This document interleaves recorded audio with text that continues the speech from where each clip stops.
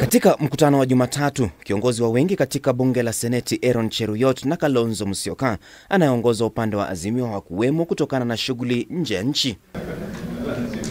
Timu zote mbili zikishikilia kuwa mazungumzo hayo hayatafeli licha ya wanasiasa kudhalalisha ari ya kamati hiyo. But whatever other Kenyans say out there will not in any way determine the discourse of the engagements in this room.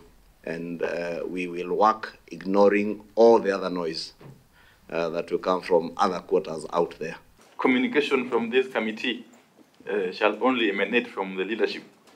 That is the delegation leaders and perhaps their deputies.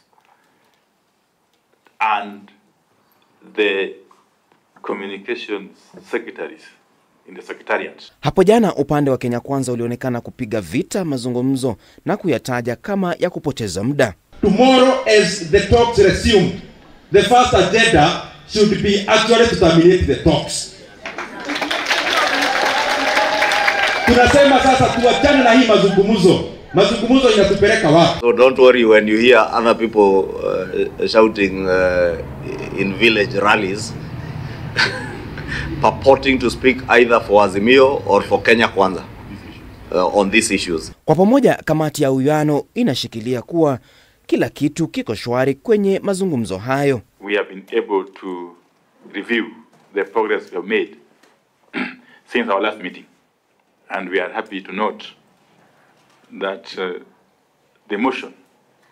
the parliamentary motion setting. Hata hivyo, kufikia sasa bado suala la ajenda ya mazungumzo limesalia kizungumkuti. And that the two technical teams will be meeting continuously from tomorrow up to Thursday. They have made very good progress, and that is why we've also requested them today to now sit and finalize on all the other pending preliminary issues in terms of framing the agenda items and framing, agreeing on the revised framework agreement that will guide the talks.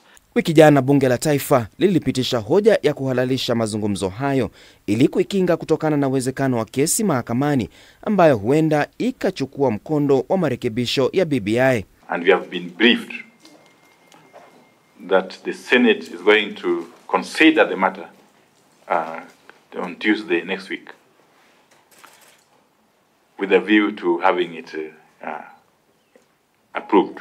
Those days will start counting when that motion is also formally adopted by the Senate. Therefore, we are within time, and we have been able to deal with almost all the preliminary issues. Timu hii inatarajiwa kukutana tena Ijumaa wiki hii. Martin Opio, runinga ya K24, Nairobi.